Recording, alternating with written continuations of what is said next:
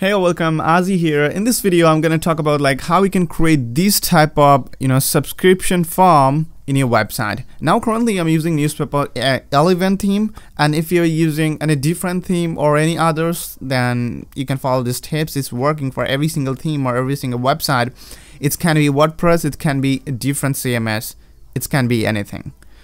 Now I'm using here newspaper 11 because this is my client website, and I was making this video because of I get a problem.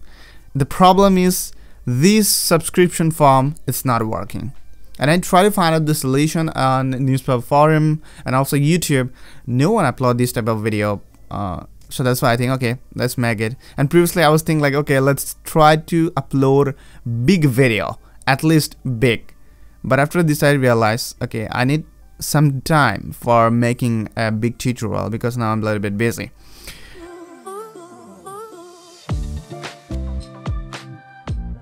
You need two things that I'm just meaning here. One website is Convertful. I already have an account in here. Let me go to here in Gon Kitamodo and just Convertful. You have to come to the website and you have to create an account. Basically, this is not free, but it's free up to 3,000 page view. And when it is going to yearly pack or you're just going to buy it, then it's just a little bit it's a little bit expensive, you can say, but it's okay. If you have a visitor, enough visitor, or you are earning money, then okay, you can spend the money. Alright, so you have to first create an account on Convertful. I already have an account. And the second thing that is like you need another account that is like where do you collect the email address. So if you're free, if you want to free, then you can move on here. The Mailchimp, I think Mailchimp is the best now because it can be 2,000 up to 2,000 is free. And it also have some other like ConvertKit and some other things that if you want to use, then you can use it. And it also have Weber and many more.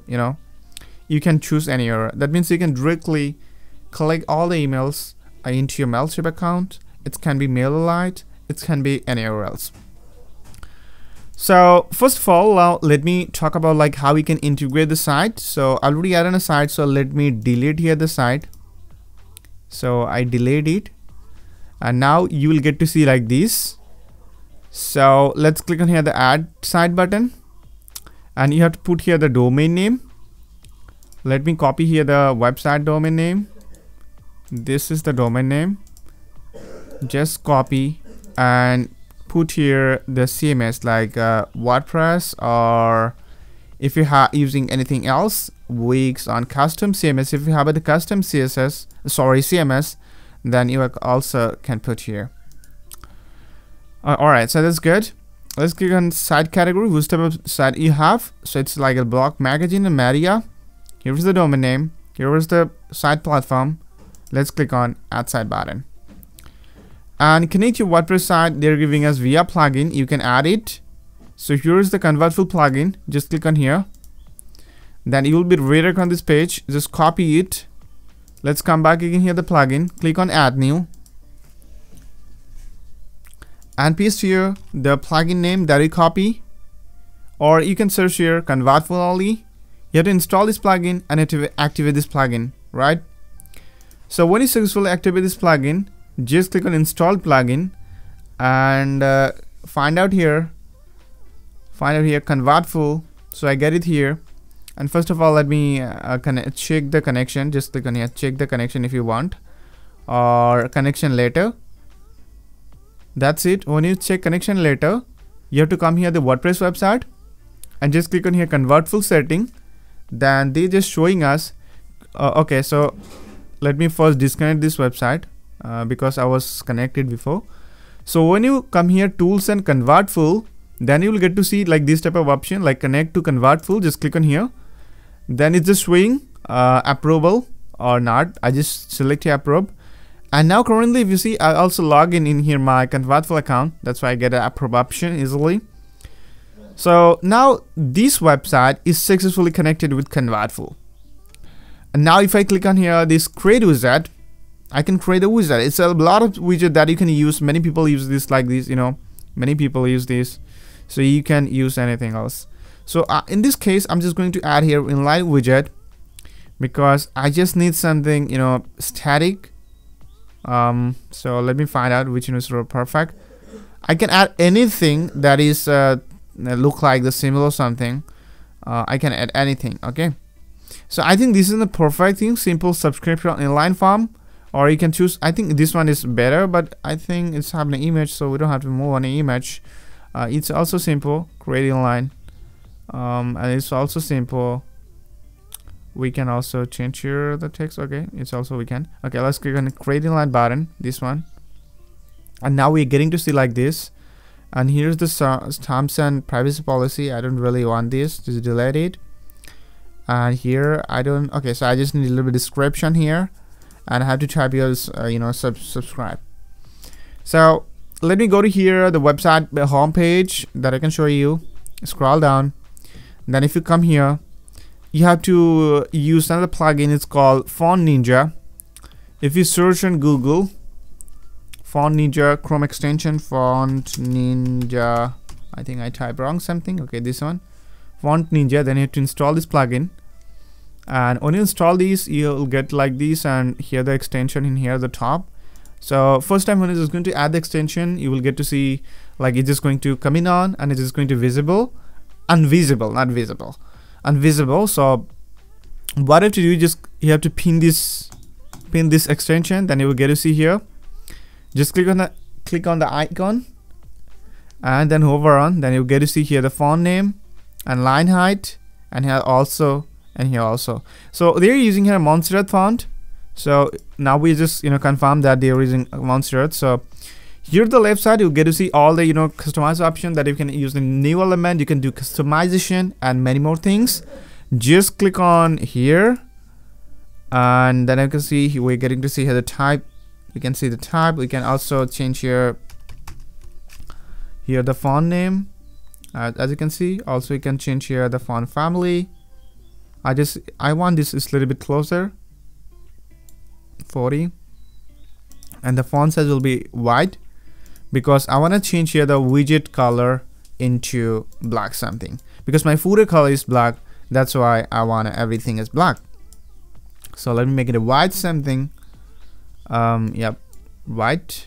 All right, so I put a subscribe, and let me make it bold. Oh yeah, it's bold now. Yep, it's good. Let's move on here, the website. Let me copy here the website name, you know, this description, sorry, and just Control C and Control V, change here the font's name into Montserrat. And now we're getting to see like this, but I recommend 13 pixel because I see here previously they're using 13 pixel, and also if you see here this is 18 pixel. So let's go back again here. Okay, so I just duplicate it here. Control Z is not working, so let me delete it, click on, and it's just going to 18 pixel. I just try to keep it as like, you know, same something. Let's move on to the full field, and inside of the field they're using this color. So let's go to color picker. You can search here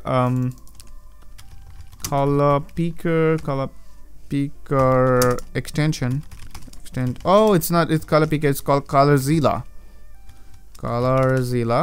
It's a ColorZilla Chrome extension. Install it. Let's come back again here, copy into here the pin icon, and just need this, you know, background color in here, but it's not working. Is it working? Okay, it's not working. I don't know why, but some of the time it's not working really. Okay, we can do one technique, that is like we can just crop it, and we can open it here, a new tab, and just click on here ColorZilla plugin, and this is the color code that is just I want. Let's come back again here, field and text color in here, that you can see here the text color is will be like white something, and background color it's just going to be this. Yep, now it's can look like this, but they're using a border, I think, so we don't really need border radius, and we don't really need the border also. Okay, I think I add here fill padding. Unfortunately, nope, it's okay. Border radius is not necessary. Okay, let's see how it's look like now. I think previously it was good, the white color. So let's keep it white. Let me go back. Okay, this, since we are not saving anything, so let's click on again here. Okay, everything was same. Oh my god, everything was same. Subscribe. Let me do it again. Alright, so I already changed everything in here, but I think we just have to change here the font family into Montserrat, and now it's look like, and we can make it bold. Like, yep, we can make it bold. Oh, you did bold now. Alright, so everything's okay now. Let's click on save changes because I don't wanna, you know, reset everything again. Alright, so let's go to here the widget, because in widget we have to do one thing again, that is where we change here the padding. So I just make it 0, 0, and here's the top, we can make it 10, and here the bottom we can make it 10. It's perfect, but in bottom we can make it 0, I think. It's okay, I think 0 will be perfect something. Or we can make it 5 at least. And now we are getting to see it like this. Okay, alright, so let's click on here the inactive button to activate it, and let's go to CSS. You can put here CSS, and here's the element. If you want to add anything else, that you can do it. And this is the mobile version, and this is the desktop version, and the setting, and it'll also have a display rules. So it's so much interesting something. And also one thing, let me show you, that is like, if you go to my channel, I think previously I was uploading a video about Convertful. Let me copy it here. Let's click on here the search button. Alright, so previously 1 year ago, I think I was at here another video about Convertful. I highly recommend to you, if you have time, then you can watch also this one. Alright, so you can watch this. Alright, so let's move on again. So here's the condition. So this widget was submitted at, okay, so 90 days. Okay, so this is basically don't show if someone submitted it, then they will not get to see this 90 days, but I just want to show them every single day. No condition in here, because this is going to come in a footer. And also if you see here that this is having a shortcode, just copy the shortcode, come back again here the newspaper template site. Now we're currently using an template, so I just come here cloud template, and here the footer template I just want to integrate. So here just over on the 3 dot and just click on here edit with TLD button, and come here, then I just want to put here in this corner. So just click on here add new button, and just search here text, and also text with title. You just drag and drop here this one, and just click on edit content, click on text, paste here the code, click on save, go back again your website, view site, then you will get to see we are successfully get the same thing that we now recently updated here. But one thing, if you see carefully that this color, it's not look like this type of bright, right? So we can also change here a little bit this color. It can be the font color into, we can change a little bit opacity like this, and we can make it save changes. Then you don't have to do anything in here, right? So when it's going to change anything else, just reload, then you will get to see all the updates on here. So I think it's not look like similar something, but we can reduce a little bit, just a little bit here the opacity. So this is the color, and this is the opacity. How much do you want? So I think now it's gonna okay, and it's look perfect, and it's coming up. Yep. And if someone now they put here the email address, you will get, okay, so now it's just coming on, and they will reload it, they will get to see again. Okay, they will get to see their email address in here. Yeah, this is really good, I think. And you can put here the name that you can see before. I'm not going to add anything. And I can see here my all the subscriber, and I can export them. And also I tell you, if you want to integrate anything else, if you want to collect your mails in Mailchimp, just click on here Mailchimp and just log in your account, or you can put your API key that you have, or just click on the connect button. Then you can put here the username and password. Then you can directly connect your account into here, right? So it's just showing us allow or not allow. So I'm not going to add it now. So here's the analytics. You can see here how many people are just do there, and also it can be the widget. And also one thing that since it is going to cut here the impression, right? It's just going on like as an impression, 3000 impression, then this free thing will be off. So I just recommend to you, you can do something like, so let me click on here inline again.